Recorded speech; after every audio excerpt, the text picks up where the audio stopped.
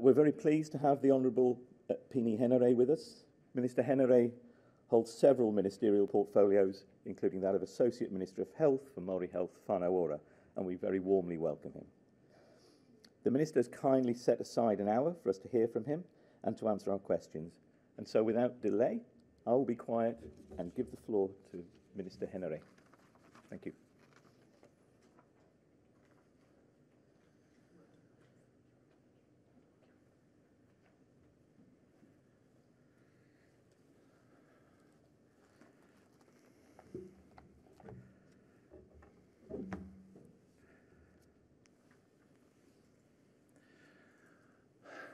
Tēnā koutou katoa, e oku rangatira huritai a whio ki te motu whānui e mihi atu ana ki a koutou. Koutou katoa e hono mai nei ki runga a Ipurangi, a tātou katoa ki roto I te rūma nei tēnā koutou. Greetings and good morning everybody. They say you can't beat Wellington on a good day, although you won't know that because we're online. It's a beautiful day here in Wellington and you can clearly see that I'm not Andrew Little.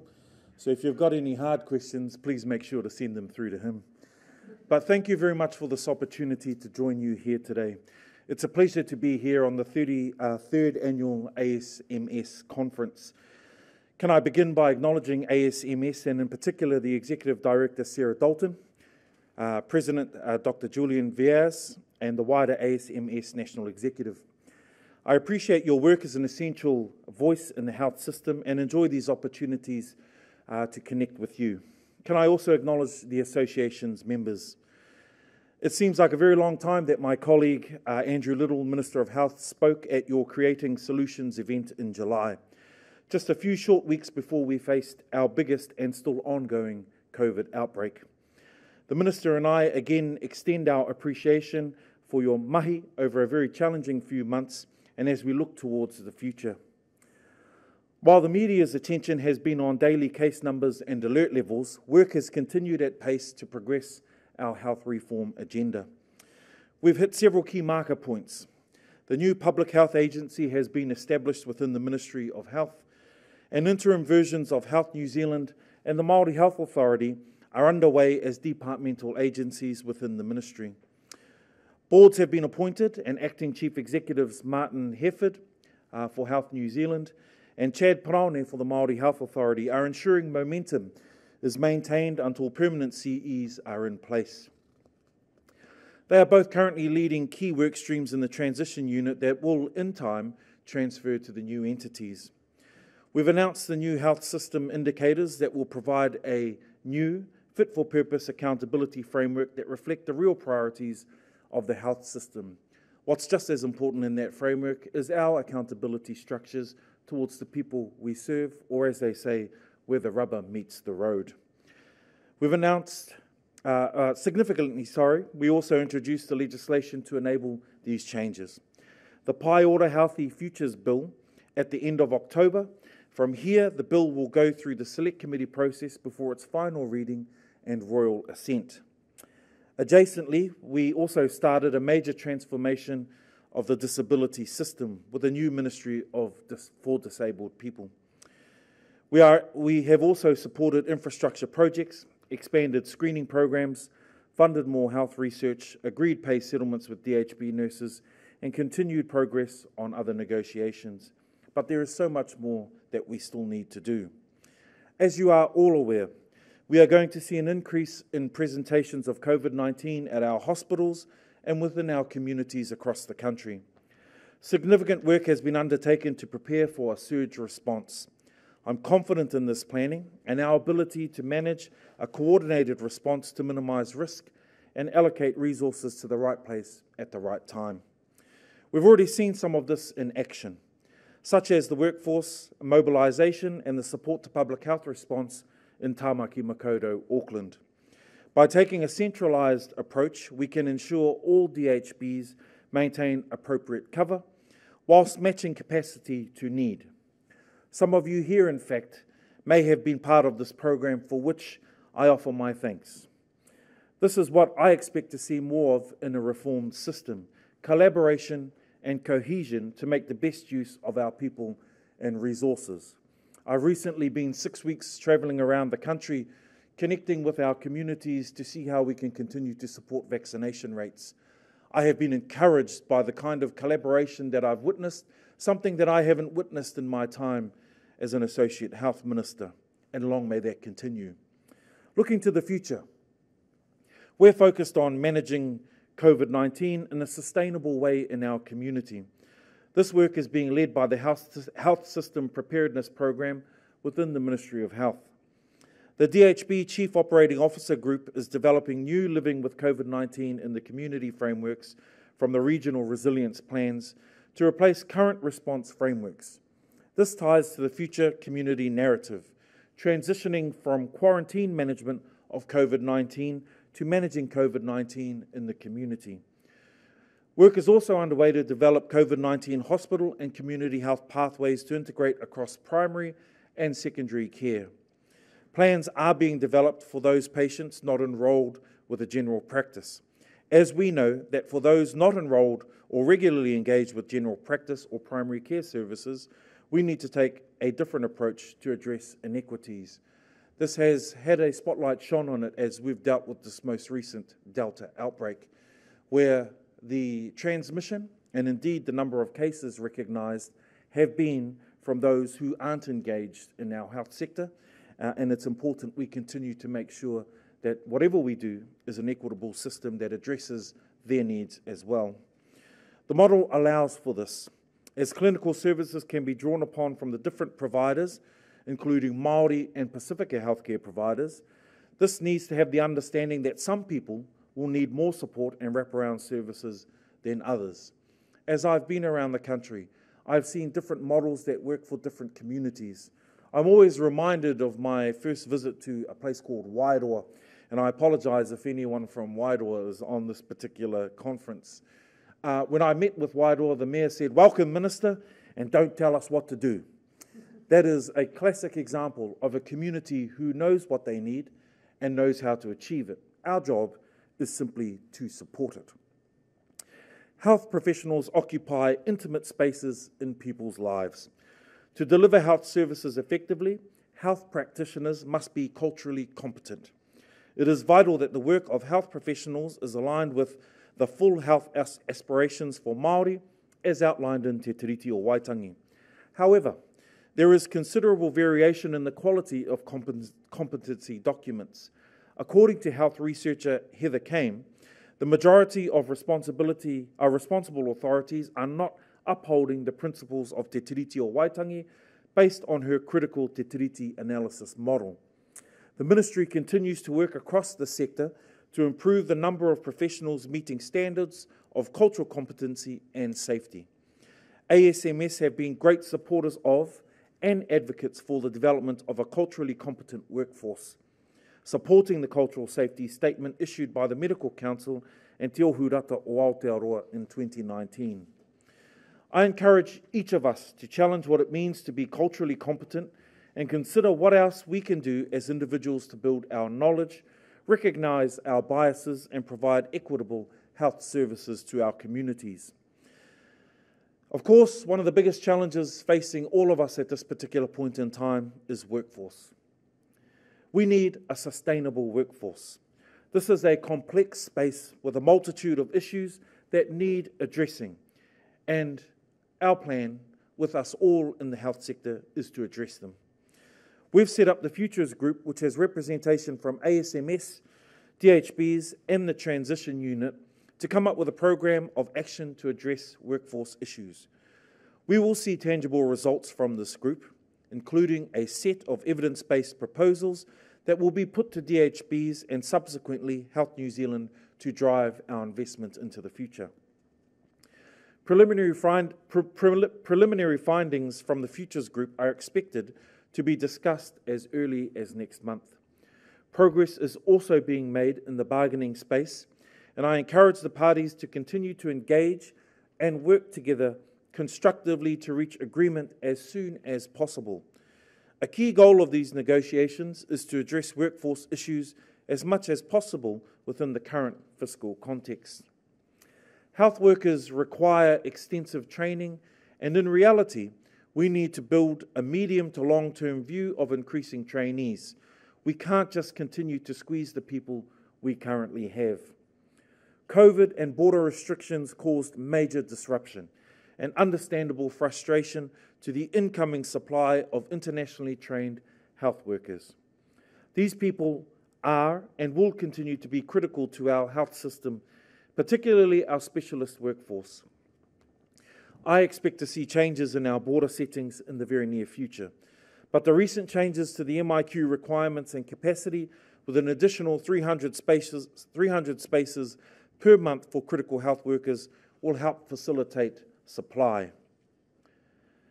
Finally, from me, we're now only 7 months away from a reformed health system.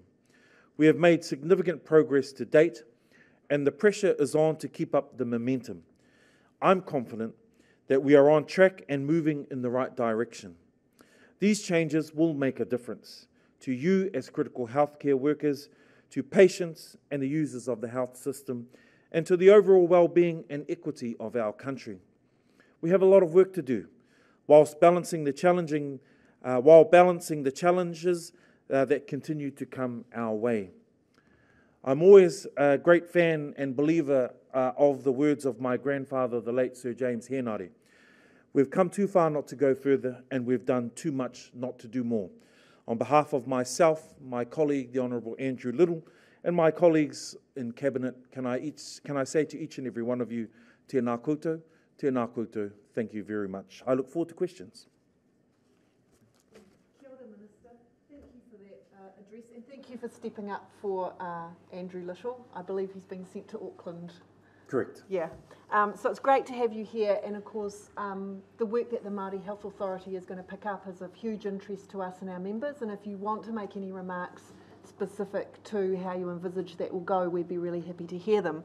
But in the first place, we have a question that's come through from our executive member Katie Ben, who is an anaesthetist based in Nelson. She asks, what commitment are you making to centralised workforce planning and support to ensure SMO wellbeing, appropriate training and recruitment pathways, succession planning and adequate staffing across our senior medical workforce? Yeah, that's a really good question, Katie, and I hope the weather's treating you well down in Nelson. The commitment is 100% with respect to a centralised drive and plan that will make sure that we can achieve what we're trying to with respect to our workforce. If you'll indulge me, and I'll tell you a story. When I was 12 years old, my marae, my village in the far north, got 50 of us together of the same age and said, right, you will be a nurse, you will be a doctor, you will be a teacher. They said I'd be an All Black, but I ended up a politician.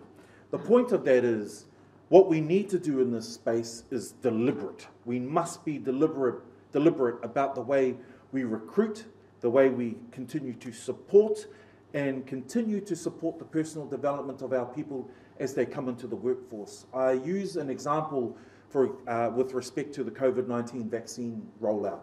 What we know is we have trained and qualified vaccinators, and many of our health workforce are doing the heavy lifting on this. But what we've also had is an increase of those who are what we call unregulated kaiawhina, where they're supporting vaccination processes. What's been important as I've gone around the country is each of these people have expressed an interest in continuing in health. What we keep coming up against is system barriers that stop them from training, stop them from seeing a career pathway here, and we must tear those down, but it can only be done, at least in my opinion, centrally. Once that plan is put in place, then of course we've got to look towards what does that mean regionally. As I used my story about Wairoa, true story by the way, we need to be able to support those local needs. Another key part of your question, Katie, is succession.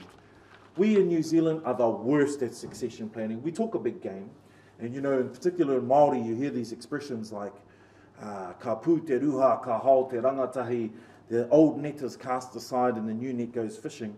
But what we don't do is allow succession planning, and just as importantly, continue to support them all the way to the realisation of their particular career aspiration. So we want to get better at that. But what I'm going to say though, and to finalise my answer to you, is yes, We are committed to a central drive, but it's going to take time. And in order for us to make sure that it's achieved, I'll come back to the point about being deliberate. We must be very deliberate about the way that we do this, and it must be sector-wide but centrally driven. Thank you, Minister, and we certainly have lots more to talk to you about on that topic. Great. The next question is from our President, Julian Vyas. Thank you. That's for you if you wanted it. Excellent. So, going back to your comment about your visit to Wairoa and the need to engage with, should we say, people on the ground, people who understand the environment locally, what is your commitment to ensuring formal and regular engagement with health unions, both at a ministerial level and with Health New Zealand Māori Health Authority senior management? There's an old Māori saying that says, kanohi kitea or kanohi ki te kanohi. That is hugely important, and while I appreciate well, it's somewhat of a contradiction as I speak to you online, but my commitment to you is, and across the country, is let's do this. Let's come face to face as COVID restrictions allow us to meet face to face. One of the key parts about me going around the country over the past 6 months to drive up vaccination rates was to see it for myself, to talk to the people myself, to be able to make sure I've got a feel for what's going on, and not just a quality report that lands on my desk here in Wellington. So we're really committed to making sure that the engagement is ongoing, because the key part to that and engagement and good engagement and proper engagement is how do you close the loops off. Simply meeting and saying hello for half an hour or an hour in Wairoa or Rotorua or wherever that might be just simply isn't good enough. We must continue to hold each other to account. I talked about accountability frameworks in our health reform, and my expectation is that we'll continue to do that together. So you have 100% commitment, certainly from me. I can't speak for my colleagues, but I will and say from them too. I would make the comment that I think that is a critical part of the success of the Health New Zealand Māori Health Authority changes, is to keep all workforce engaged, feeling part of this. I think that's something that has sadly, waned over time, has been my experience. So the more we can re-energise that, the better. Yeah, I agree. And Zoom calls and stuff certainly haven't helped our cause, but we've got a grand opportunity to do that all over again. And I think you're right in saying all of our workforce. Meeting on these forums or with leaders in this space is actually quite a regular thing. But I'm the father of a DHB nurse in Taitokerau, and he tells me every morning what's happening and what I'm not doing. But it's important that you get it through all of the levels, whether you're frontline, whether you're back room, or whether you're leading the cause. I agree. It's really good to know that you've got a nurse in the family. That'll keep you honest.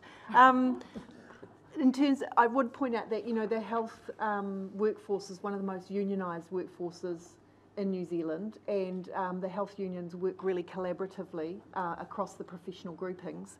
ASMS has a formal engagement structure with the DHBs, and we expect that equally there will be formal engagement structures with Health NZ and the Māori Health Authority, and of course we'll be talking with those newly appointed interim CEs about that, but it's important that we have that support from the highest level, and that's you, Minister. The third question comes from Andrew Robinson, who is an anaesthetist from Rotorua in Lakes DHB. It's a doozy, and it's one that is very dear to all of our members' hearts at the moment, so buckle up. Have another drink. Is there anything stronger? Not till afternoon, Minister, I'm afraid.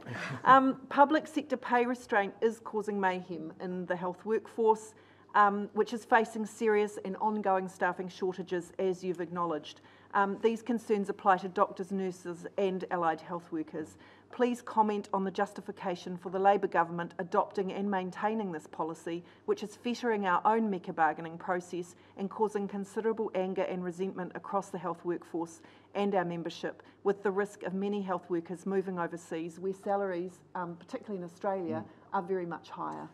Yeah, look, I'll acknowledge that there's been a challenge for wage growth across multiple sectors, and health is one of them, education another. I can speak with another portfolio as the Defence Minister. It's the same with our Defence Force personnel. who haven't had an increase, I think if the last time I checked, was in about 12 years. And if we consider what they've done over that time and where they've been, we do have significant challenges there.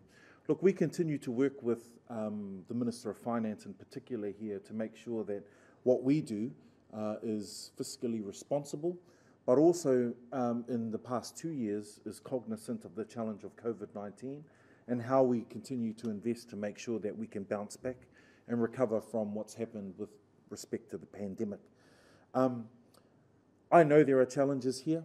I know that Minister Little in particular, with his background, is really keen to drive up wages and the earnings of our health workforce. I support him in that. In fact, I can tell you, as recent as a cabinet meeting not too long ago, he continues to not only update us, but tell us why we need to do this, and I agree with him wholeheartedly about why we need to, for retention, for security, and to make sure that if we're deliberate about our workforce strategy moving forward, we can't be ignorant to the fact that actually pay is a big part of that. I talked about my son, who's a nurse. I think it's because he loves me, he chooses to stay home. But actually, he's had very good offers from offshore. But he chooses to stay here amongst his family, of which we're grateful. But we can't just rely on that kind of, sentiment to keep our good kaimahi and our good workers here across all of those fields. Where we'll never ever resolve from as a government is how do we lift our bottom workers first, and how do we do that properly? And I'll take, for example, the recent the work that's being done currently with the New Zealand Defence Force. There have been significant increases, at least marginal increases, for middle to upper rank, but our junior officers who come in with trades and qualifications could quite easily earn twice as much by starting outside of the Defence Force. Whatever we do must lift the bottom in the first instance as we look towards making sure that we can continue to retain and service our workforce into the future. So you've got a commitment from us to continue to push on that. Minister Little's keen to do that. I'm keen to support him to do that.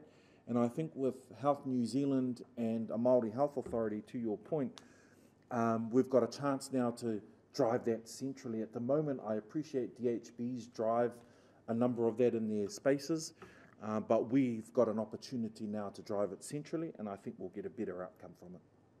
Thanks, Minister. I note your comments about the need to lift the floor. I guess our observation, given that our members are at the other end of the pay spectrum, that pushing down on the ceiling doesn't actually achieve a lift to the floor. And I also want to comment, what is the value of our public service? And if the Public Service Commission's aspiration to be an exemplary employer is genuine, and including health and education and perhaps defence in those core public services, it's got to be more than words.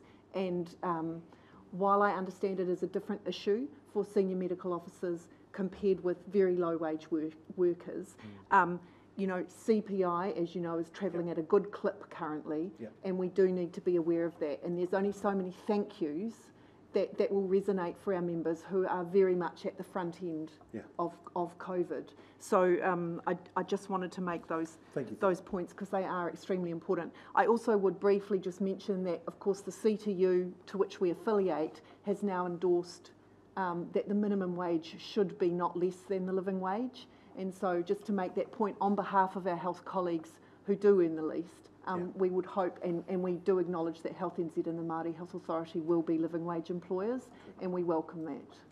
Thank you. So we've got another question from Julian Fuller, who is another anaesthetist actually, at Waitemata. Julian asks, sorry, it's quite a long question that Julian has put to us. ASMS has produced several publications advocating for government interventions focused on the social and commercial determinants of health and outlining mechanisms by which we can achieve a more equitable health system, both in terms of access to care and outcomes. What commitments will your government make to supporting these, including, but not limited to, things such as sugar taxes improved provision of social housing, matching the minimum wage to the living wage, providing free access to adult primary health care, including dental care. Yeah, you've raised a number of issues there, and I want to bring it back to what I've always believed in with respect to the Māori Health Authority. If we build an ivory tower in Wellington, we've failed with respect to a Māori Health Authority. And the reason I say that is because if we do simply build another silo here, we will have also failed. I'm also the Associate Housing Minister, and what we know that if you have good housing, you generally have good health outcomes. What we also know, though, is if you build new homes and put an unhealthy family in a new home, it's still an unhealthy family. So if we build this silo in the Māori Health Authority or in Health New Zealand moving forward, then we will have failed.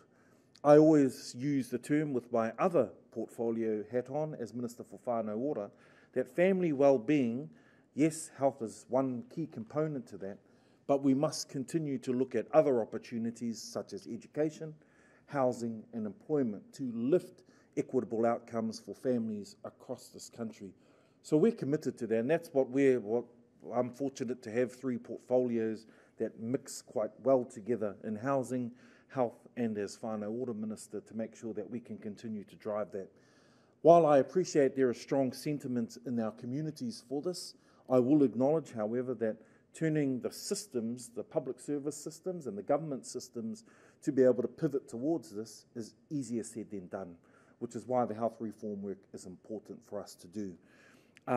For example, having been a former MSD employee, what we know is it's a behemoth of an agency, and as we look to care in our communities, they do well for approximately 68 to 75% of our population. But the ones who we're trying to catch for equitable outcomes, it's marginal. So we need to try and link up a bit better. The Public Service Act that was put through, was it 18 months ago, I think it was, is the foundation to see the kind of cross-sector engagement with respect to the public service to be able to match what's already happening in the community, because I believe it's already happening. For example, I'll come back to my son again. He's going to love me for this. But, you know, he's not just a nurse. He's a counsellor. He helps and he talks to his patients and his people about anything and everything. His job doesn't start at 9 and finish at 5. It starts before then and finishes well after. And it goes into the weekends. So how does the system pivot itself to support those kinds of outcomes? So that's what we're committed to. That's why I hold the portfolios that I do, is to bring a heck of a lot of this together.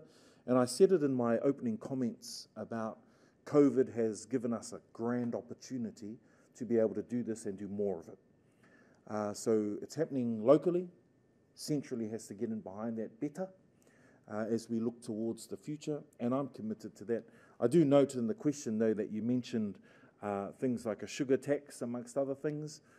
We've already ruled out a sugar tax, and I can say, too, as one of my delegations is diabetes, as an Associate Health Minister, I've met recently, for example, with the kidney health sector, and their pushes for transplants and a strong system that will allow that. And I agree, it does need revamping, it needs strength, it needs resource.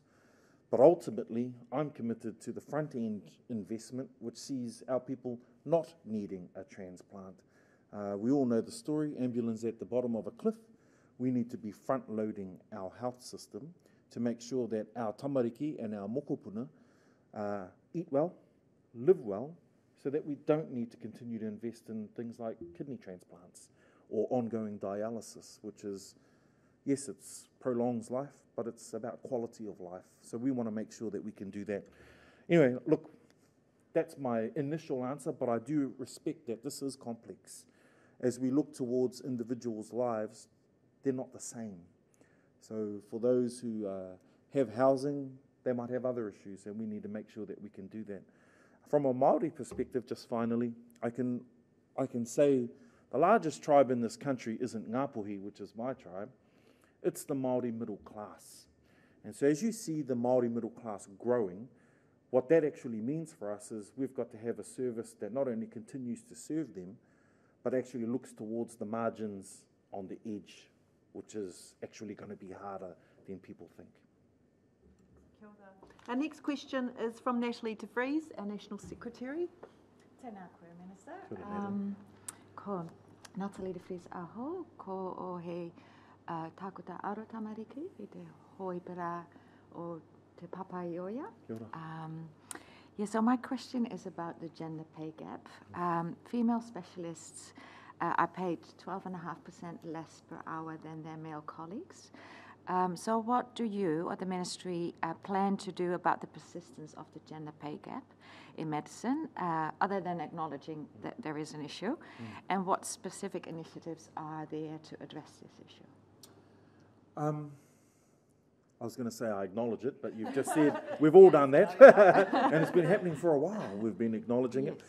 But it is a particular challenge, and what I do know is that progress is being made across 4 pay equity claims that represent female-dominant workforces, including nursing, midwifery, administration, and clerical and allied health workers. Now, I know that we've got a long way to go. That work, I understand, is progressing quite well. But if I look towards, for example, the wahine Māori claim that's been put in front of the Waitangi Tribunal that addresses gender inequalities, it becomes even more stark that pay is just one part of that. There is so much across the space that we need to be doing around access, around choice, and we can't just put it down to pay to allow us or allow wahine to be able to say they've now got access and choice. We need to do this across the entire sector, which is going to be, I think, a little bit more challenging than I can comprehend, to be honest with you. But that work will continue across those 4 particular streams. But look, I know we've got more to do, and that's just the honest truth. I know it was said in jest in a meeting I was in recently that, by crikey, women are expensive. But actually, and while everyone might have had a little laugh, the fact is that this has been long overdue, and we just need to invest. That's where it is. We need to invest, and I'm happy to progress that. I'm happy to support, I know, Minister Little, who's keen on the same kaupapa, to make sure that our Minister of Finance gets that and gets it quite clearly. Minister, the next question is from Andrew Ewins. He's an ED specialist, also at Waitemata District Health Board. He asks, currently DHBs routinely overspend against their budgets. Now, assuming this is not due to poor financial management, this suggests ongoing underfunding of health, and that's certainly ASMS's analysis. How do you anticipate that the successors to DHBs will be able to cover the added costs arising from addressing unmet need? Yeah, that's a tricky question. Some DHBs do a very good job and others not so. What I've seen as I've gone around the country is there are inconsistencies across them all. Lots of good things, lots of not so good things that continue to, at least from my point of view, reiterate why we need to do this health reform work. I'm a believer that there is over $20 billion in the health sector already, and I think that we could actually, as we look to trim the not so good stuff, we can continue to reinvest that. But I made it quite clear as we set out on the health reform work, and so too did the Minister of Finance in his budget speech in May earlier this year. He was quite clear when he said the money that was secured for Health New Zealand and the Māori Health Authority, he acknowledged was just a start. It's going to take more investment. It's going to take targeted and deliberate investment. But what we can't do is throw away the good stuff in the hope that we can wipe the slate clean and start again. I've made it clear, in particular to Māori communities who keep saying the inequity looks like about $5.5 billion. Now, there have been some very good reports that show, okay, there has been a lack of investment in these areas and we will need to do more. But actually, I don't think that's necessarily new money. I think that's money that's already in the system. Where we know new money is particularly required is in our lagging capital infrastructure. And I think we'll all acknowledge that.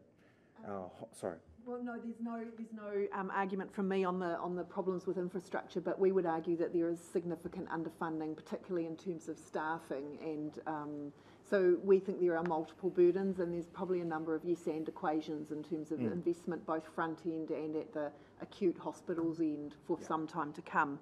Look, speaking of the really pointy end of healthcare. Andrew Robinson asks, a recent audit of ICU beds in New Zealand showed a total of 176 fully funded and staffed beds nationwide. Why then did the government announce to the public that we can run 500 critical care beds when we have difficulty providing adequate cover for the 176? That's because what we've done with that particular view is take into account our primary healthcare sector. As we've gone around the country to look towards clinics outside of hospitals, so not just counting hospitals, but we're confident that as we look across the entire primary healthcare sector, there is more capacity there. But you will have seen recent announcements that from the Minister of Health and the government around the way we care in community. Now, what sadly is happening from my perspective is everyone's looking at the case numbers when what we should actually be looking at is the hospitalisation rate. And why I say that is because we're confident we can continue to support those as a high vaccination rate increases around the country. We can support those people to recover in home. And I've seen it for myself in my own electorate in Tāmaki Makaurau, but of course in other places as I've been around the country. That's why we're confident that there is enough capacity there. But we'll continue to monitor that to make sure that we can continue to meet that as we move into the new protection framework Friday next week. Can I come back to the comment around the perception there may be money to be, should we say, recouped within the current system to help with the future planning? And just to really make a couple of points. So I think, I'm not a health economist, I'm not involved with strategy around health spending, but if there are benefits to be gained, I think what is vital and what is perhaps disappointing hasn't happened thus far is that there is a mechanism to share the best practices for spending health dollars. If we're still in a situation, as you say, that we have some health, DHBs that are performing well in some aspects and other DHBs performing well in other aspects, from my point of view, from a clinical perspective, that will be shared within a network. People will be, going for all the good things. That doesn't seem to happen. What would that mechanism look like, just out of curiosity? I don't know, because I haven't given it thought beyond responding to your question. So I'll be honest, I don't have a vision for it. I can give it some thought. But again, I'd be thinking of it from a clinician perspective. I'm not a health economist. But the other thing I would like to stress is that actually, and this goes back to the staffing issues and things, and your comments about your son, so much work that is done by clinical staff, not just dentists and doctors, but other people, is done with goodwill. It's done with plugging the gaps and, see a need, fill a need. But what that also means, and what concerns me, is that the visibility, the transparency of what is done with goodwill is not there for people like yourself who are actually trying to make the system work. I think, to get into detail, DHBs do not, as I understand it, have a mechanism of knowing how much extra work their clinical staff do. Yeah, that's right. And if they don't know that, they can't even begin to understand the nature of the shortfall. People's professional commitment means that they will go more than the extra mile for their patients. Because there's a human person at the end of this. That's right. It's not just a number and an equation. Or a 9 to 5 Yeah, kind of but equation. I'll be honest, people get fatigued. Yeah. We know that there are high rates of burnout amongst medical staff and other health sector groups. And so, with all respect, I would like to sound a strong, strong note of caution that relying on the goodwill, relying on the humanitarian altruism of all, healthcare staff cannot be, seen as an assured way of meeting these needs. Point made. Thank you. So we have a question from John Chambers, who's an ED specialist at Dunedin. What about regional district governance and health? Will there still be local hospital boards under the new arrangements? What we've made clear is that locality planning and regions are important. I talked earlier about accountability frameworks. Legislation and the work that's being done in policy can't just be about how the accountability frameworks look up or into the centre towards central government. They must be where families are, where communities are. And I'll take the iwi Māori partnership boards, for example. If you look into the legislation, the Māori Health Authority, I think, is clause 18 or 19. But the legislation establishes iwi Māori partnership boards to allow for strong local influence, strong local health commissioning, and strong local leadership on health. Now that's really important because, for example, and come back to the Wairoa example, where I come from in Te Tai Tokedo in Northland, it looks very different to health in Auckland, and it looks different again in Te Tai Rāwhiti. There will be similar traits or facets across all of them, but there still must be strong local leadership. And that's why I think the health reform work does that well. The iwi Māori partnership boards for the Māori Health Authority, plus the localised planning and localised leadership that's required. We made it clear when we made the decision to do away with DHBs that quite a large chunk of that workforce and leadership will still be required into the health system moving forward. And we want to make sure that we just don't lose all of this expertise or lose this great work or lose this great leadership. So where we facilitate them is through the localised planning and the regions that have been established through the legislation, and for the part of the Māori Health Authority, the iwi Māori partnership boards. Quite a specific COVID question for you now from Anthony Spencer, who asks, could you tell us how many extra nurses have been employed to staff beds for the expected extra patients coming to hospital with COVID? So this is not the community care patients. We've seen this unfold worldwide, but with 2 years to prepare, Anthony can't see that we've managed to employ any extra nurses to staff those beds. Yeah, sorry, Anthony, I don't have the exact number to your question. I'll come back to the statement I made earlier. I am confident, as I've been around, I've visited every DHB in this country over the past 3 months to look towards what they're doing with respect to planning for care for COVID in the institutions and not just in community. And I'm confident noting though that we do have a fatigued workforce, we do. I'll acknowledge that big time. But I am confident we've got the kind of expertise, skill and staff to continue to manage those around the country. But I'll be able to come back to you on a definite number by the end of the day, if that's all right. I can ask for that number and send it through to you and hope we can answer his question. That'd be great, thank you. Siobhan Cross, who is one of our branch officers in Canterbury, says many hospital staff feel unhappy with the lack of agency they have in managing the workload they have and trying to work for the patient population they serve. They feel they are not given the opportunity to be involved in decision making. How will this be managed when there are 4 large regions in place under Health NZ? This comes back to the localised planning that I was talking about, and the hope is that as we reform in this space, that the accountability framework that's established between our service and our community should allow us the kind of leadership across those layers to make sure that the likes of Siobhan and the team can have a say, and that their say is important. We've been quite clear from the start that top-heavy or ivory tower was the term I used for the Māori Health Authority, actually isn't where the leadership sits.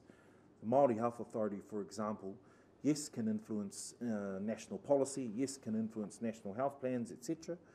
But what it can't do is actually drive leadership and outcomes in Kaitaia, Whangarei, Whakatane, Gisborne, and right around the country. So this legislation must enable that strong leadership in the region, and look, I can say that I'll continue to make sure and look to see that that is happening, because funnily enough, my son says the same thing. The clinically led decision making is hugely important across our system, and it is what is occurring currently, we feel, is despite the current system, not thanks to the current system. We know the importance of non-clinical, operations managers, service managers and leaders in hospitals, but they need to be working in partnership with and in service of the clinical staff whose business it is to lead health. But sadly, that is often the exception rather than the rule. We have a number of DHBs currently where there is no confidence in either the leadership or the board. If it wasn't this close to a new health system, I think those dissatisfactions, some of which are playing out quite publicly, and are, there's a strong basis for that dissatisfaction, they would be playing out in very different ways because of the, coming change to Health NZ. They're playing out slightly differently, but it is a real concern. And of course, our members train for many, many years and are tasked with huge medico-legal responsibility in the roles they carry out. And it's incredibly frustrating for them to be stymied in their quest to give best care for patients. And it's not just a resourcing issue. Sometimes it is not being heard, not being listened to, not being given the opportunity to speak. It was interesting 4 years ago when I first became a minister, we did a quick assessment. 68% of the senior management in courts systems around this country came from telecom predominantly, or the private sector. And that's all huge dissatisfaction with those who are actually doing the mahi in the court. So I take your point, I understand completely, and the hope is that we can foster that leadership and making sure that your voice is leading our conversations around health. I think part of that too is sufficient staffing, because of course the clinical, non-clinical balance in terms of a working week for a specialist doctor or dentist is really out of whack at the moment. So we have a system that espouses specialist-led care, but actually in many, many services it's specialist-provided care. So that means specialists are effectively trying to work as junior doctors as well as their specialist role and fill in gaps in the teams. Alison Stern, who's a psychiatrist at Waikato, says mental health inpatient units are constantly overcrowded. Some patients have to sleep on a mattress on the floor in rooms other than bedrooms, for example, interview rooms.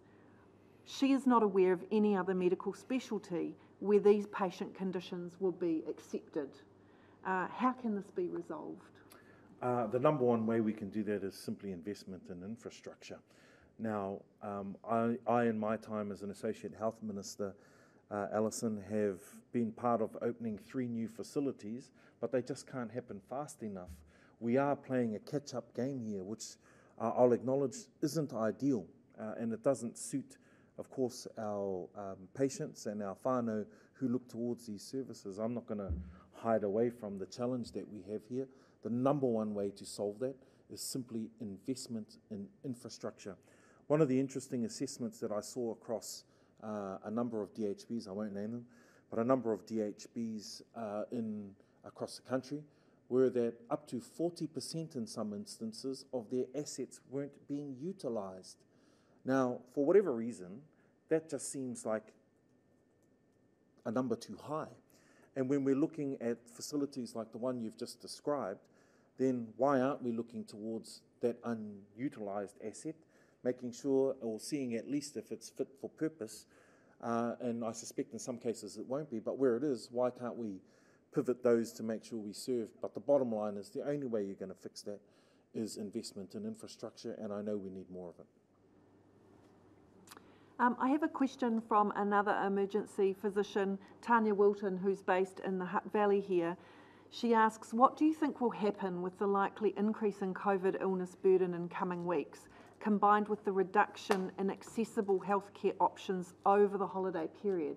That is, many primary healthcare clinics will be closed. To her knowledge, there is little local or broader planning going on. Presumably that's based particularly in her knowledge of the Hutt and wider Wellington regions. Look, I'm satisfied as I've been around the country, Tanya, and thank you for your question, that we can't just rely on the health sector to do this. It became clear to us from the start that there is a role for iwi and for community leadership in this space to be able to continue to plan for and care for our whānau during the summer period and beyond. We know Auckland will open up on December 15.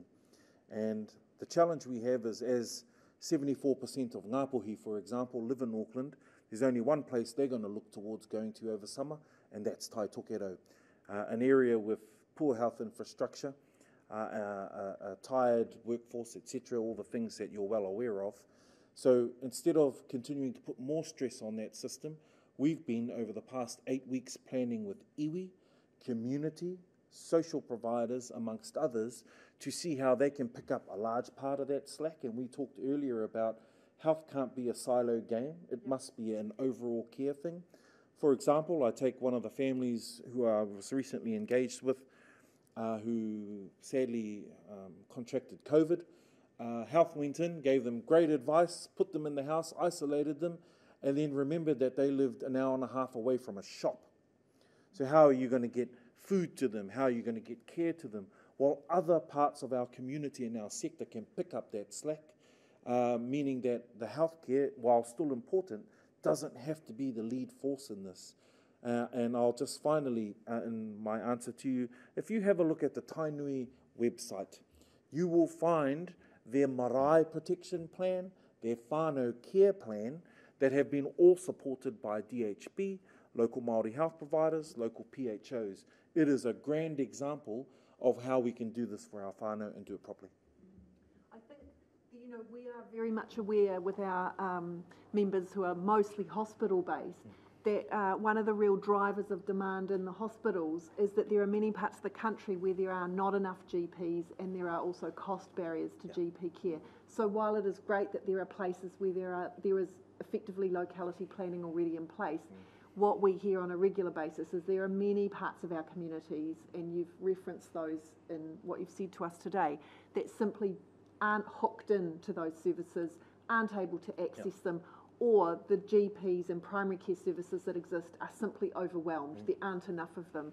So it's a real yes and equation in terms of staffing and resource shortages. And I think that is certainly what's driving concerns from our ED specialists, because they are the front door of our hospitals, and they are seeing a massive burden and a massive demand, much of which doesn't, strictly speaking, count as people in need of emergency care, but they are absolutely people in need of health care. Yeah.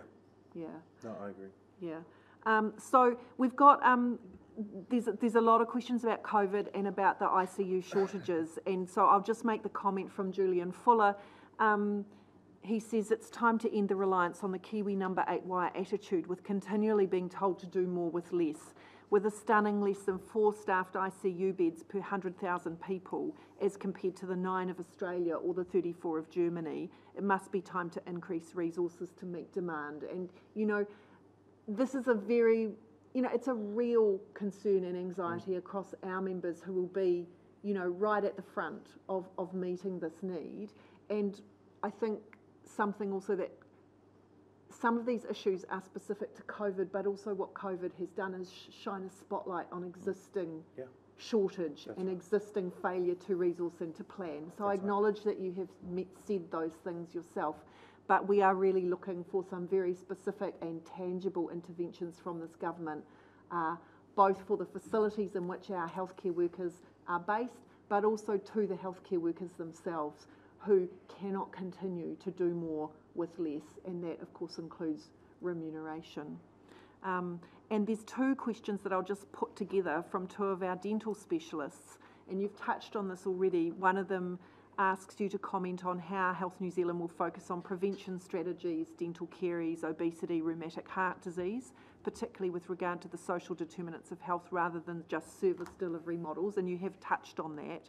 And another that says, what is the government doing to address adult oral health inequity and inequality for Māori and Pasifika people now and in the health reforms? Because, we know that there's this weird pretense in primary provision that somehow dental care is a luxury or cosmetic, and it's completely privatised for adults. And that, but failure to look after our teeth and our oral health has massive flow-on effects for our overall health and well-being, and it is a major concern for our members who are dentists and specialist dentists in hospitals. Okay. Great. Anything you want to say about that? I'll bite into that one. Look, I recall in the 90s when we had a huge growth in Māori health provider networks around the country, there were Of the 33 Māori health providers at the time, by the end of the 90s, there were 14 of them that provided full dental services. 14. And in fact, one of the men, Bob McKeag actually, was one of the key drivers in that. Sadly, Bob passed away, but anyway. Now, so we're talking 1998, 1999. We are now in 2021, and there are only 3 Māori health providers providing these services now. So I acknowledge there's a huge gap in workforce, huge gap in workforce training, huge gap in the infrastructure that will allow them to be able to provide oral health care, whether it's the full dental services or simply just strong campaigning around healthy teeth, etc. There is a huge lack and there's a huge gap there. I acknowledge that, and it's going to be a long-standing challenge on how we look to address that. Part of it, though, and I'll acknowledge it too, is funding. And I take the words of the late Sir Michael Cullen, whose biggest regrets after his time in Parliament was that he didn't get free oral health care for all New Zealanders of all ages. And simply his rationale, according to him, was the cost was too great. And I think that's quite poignant coming from a former finance minister, which highlights the challenge that we have there with respect to resource. The other question was about care. Sorry, it was about. I've ticked away the question, so I'm going to give you a free pass on that. No, it was about how do you make sure that you can prevent. Social determinants and prevention as well as post-care, yep. Yeah, that's right. And I said it earlier about how we need to not be an ambulance at the bottom of the cliff with respect to kidney transplants, and this is where we need to front load it. We've already started the new work on nutrition across the country, as well as one of my other delegations is Active Aotearoa, which is about pushing strong, healthy, active lifestyles amongst our young people, in particular, to prevent these things down into the future. Ultimately, what we're talking about here, though, is flipping our current model onto its head, which is going to be difficult, and I suspect it's going to have large rub in some places, that is going to be quite difficult as we look towards making sure we invest in those sort of early intervention stuff. The problem, and this is a political one, it's not your problem, it's my problem, is that takes a generation to see that change. No time like the present, though, and I want to push you on your comments about Michael Cullen's regrets and suggest that actually the funding has a really positive cost benefit to it. And yeah, there might be some initial upfront costs that look large, but there's no such thing as a small health budget. You know, it's always going to be a big one. I think people call it a black hole. And we would like, well, we don't see it as a black hole if it's done correctly, and we would like to challenge you to take up Michael Cullen's comments and look to fund adult dental care as a priority. We all know that the cost benefit would be in favour of a healthier population within a generation. So we would really challenge you to champion that investment. And in fact, I think the benefit, sorry Sarah, is there's obviously moral benefit, there's the fact that people deserve a high quality health system, but there are financial benefits as well, and there are data to show that for every dollar invested, that's right. I forget the exact number, but there's a dollar plus, isn't there? Several dollars come back, $3-4 back. Yeah. So it's, yes, there may be upfront cost, but it's planting the seeds for a better country. Oh, look, I'm sure I don't need to say that, so apologies. I'm not trying to. No, that's fine. Look, I use the example of the Māori dental services. I was a teenager through the 90s. I benefited from that. The only teeth I've lost is from rugby, you know, and that's because we had good care and services. And I didn't live in Auckland. I didn't live in an urban centre. I lived in a small, socially deprived town called Moerewa. But we had services, and it worked for my generation. That's been lost. So I appreciate and acknowledge, and I'm happy to take up your challenge. Great, that's fantastic. I realise that you only have a few minutes left with us, but I have 2 final questions that I'd really like to put to you. Sure. One is from Matthew Dunn, asks, what are the plans for free at point of access primary care? Co-payments create massive inequity. The disadvantaged are put off attending, which excludes them from the great success of primary care, primary prevention. or practices forego the co-payments, making high needs areas less attractive? Yeah, look, I saw it as I went around the country with COVID-19. One of the best things, well, one of the most amazing things I saw was a local pharmacy wiping approximately $86,000 of unpaid prescriptions to make sure that they can reconnect with their community to be able to continue to provide medicines, but also to talk about the vaccine. So that's why I saw this particular thing. This is another one of those resourcing challenges that we have as we look towards making sure that we can eliminate barriers. And that's just one barrier. If you look at the inequities at the moment to access, that's only one. So we've got to deal with all of these barriers, but I acknowledge that this is one of those barriers. And the short answer is, and the Minister of Finance probably isn't going to like me for this, but it does take money. It does take money, and we have weirdly set up a raft of primary care in New Zealand as business profit-making enterprises, and we are a little bit mystified if public health, if health is a public good, and we very much believe that healthcare is, and that this government espouses that as well, then we need to change those models for access to primary care, and that will mean that they need to be publicly and centrally funded. So I think it's going to have to be the last question, which is a shame because there's a great one just come in about rural DHBs being heavily reliant on locums. So I just want to leave that with you as something to ponder, because that is, there is heavy reliance on a number of services for locums as business as usual, which again speaks to the weird ways we fund our staffing. But the question is a mental health one from Jasminka Milosevic. Mental health staff not only get burned out with their workload, but also get assaulted from patients quite frequently. This issue is overlooked, and it often is overlooked. What will new health authority, Health New Zealand, do to address all determinants of health and mental health, including for staff working in those settings? Yeah, look, I don't have an answer with respect to how do we prevent assaults in those spaces. I actually don't. Of course, we'd look towards the way that, the place in which you're caring for people. For example, I've seen the new facility in Auckland that has quite a large number of circuit breakers to things like assault, amongst other things, which I think are important. But with respect to the other, can you go to the first part of that question, sorry? Mental health staff not only get burned out with their workload, but also get assaulted, and the issue is often overlooked. So it's not, we accept, I think, that there will, when you're caring for people with acute mental health illness, they may be violent. And I know that staff working in mental health are trained to deal with that, to de-escalate, to cope with those potentially unsafe situations, although I would note that emergency departments are singularly poorly set up to manage those patients when they're waiting for beds.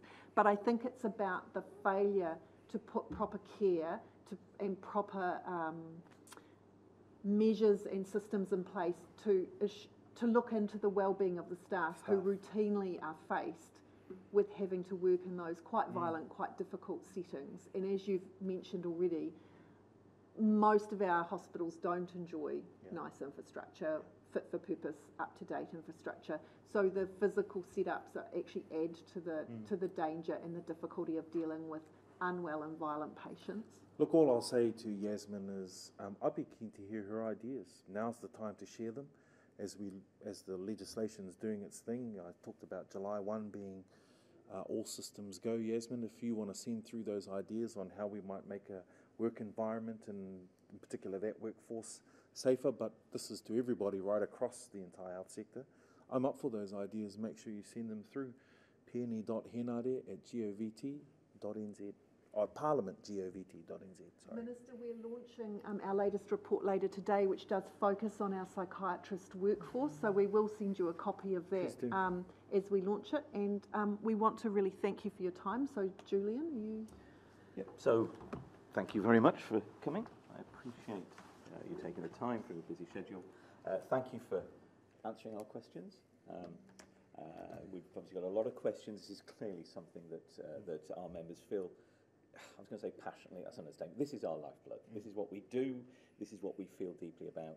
And I would ask and encourage you and your colleagues to going back to the first question, keep in touch with us. We will be happy to talk at any time. We want to share. We want to make this process work for the people who need it to work. We feel that our on-the-ground clinical understanding of how all the planning actually works in real life is invaluable for this. And we don't want clinical voices to be lost at higher strategic, economic levels. So please, thank you for coming, and I welcome it. We would like to give you these, a little bit of light reading for your next journey. Excellent. They found, I think you're aware, you've certainly referenced that already. So, but thank you. No, perfect. Thank you very much, Julian. Thank you very much. Kia ora, and thank you to everybody. I do mean it. Send through your recommendations and your suggestions. Be more than happy. Also, the questions that we couldn't address today. Tēnā koutou. Thank you.